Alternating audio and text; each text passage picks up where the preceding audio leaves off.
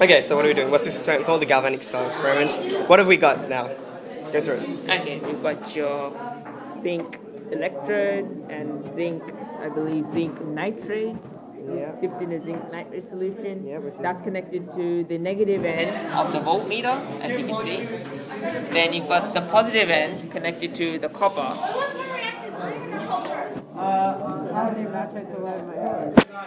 And so you've got your copper sulfate solution dipped Copper nitrate. nitrate. No, sorry. It's not a copper nitrate. It's nitrate.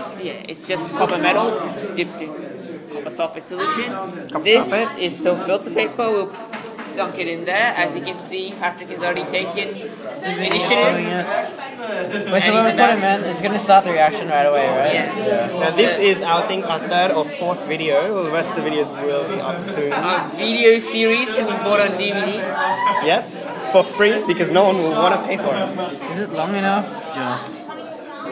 Yeah, there's a voltmeter reading. There's a voltmeter reading. There is a voltmeter reading. Yeah. As you can see, it has gone up from 0 to about just below 5. No, it's 0. No, 0.4. You're reading using. Sorry, 0.4. Yeah. We're using the bottom.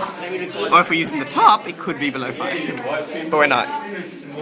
Alright, Okay. excellent. Let's move on. Is that it? Okay, we just dropped something. Yeah, drop it. Oh, zinc is disappearing.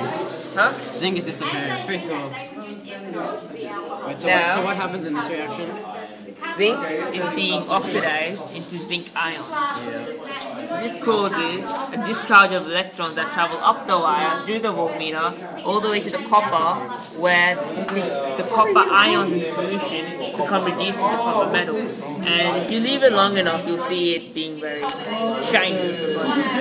And the salt bridge is there to maintain the charge balance between the zinc ions and the positive and the negative ions that are going in excess. That's cool. Ions are going on that piece of paper. What if we touch it?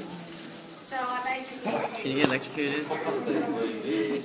I just touched it. Do I look like I'm getting No, electrocuted? the insides, the water bit. But it's negligible. Why on earth would we get electrocuted? Is there a power source to that thing? Yeah, this is a power supply. Yes, but we're not going to get electrocuted. Anyway, I think we'll get the next one now. so yeah, that's it for that video. We shall be You want to move on? testing out the next one. Yeah. So what's in this one? This is, Copper in one end. I have no idea. And what is that? Nickel in another end. That's nickel, that's copper. Copper. And then we're about to add the salt bridge. As we're, before he adds it, I will focus on the voltmeter and you will see it increase.